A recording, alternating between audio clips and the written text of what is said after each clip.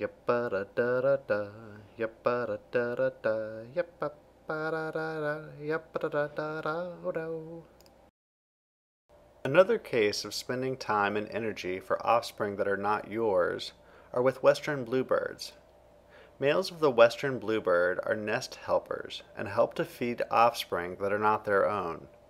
However, they are more likely to help with nests that they are closely related to. But why, when it doesn't help them contribute any offspring to the next generation? The answer lies with their genes.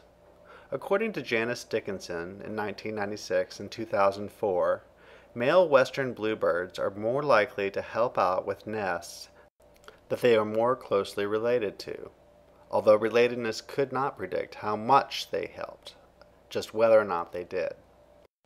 By helping out with other nests, western bluebirds may not be passing on more offspring, but they can increase the proportion of their genes that make it into the next generation, through their relatives' offspring.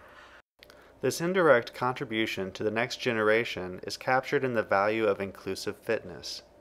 Inclusive fitness is an organism's direct contribution of offspring to the next generation, plus the indirect contribution of genes from closely related individuals.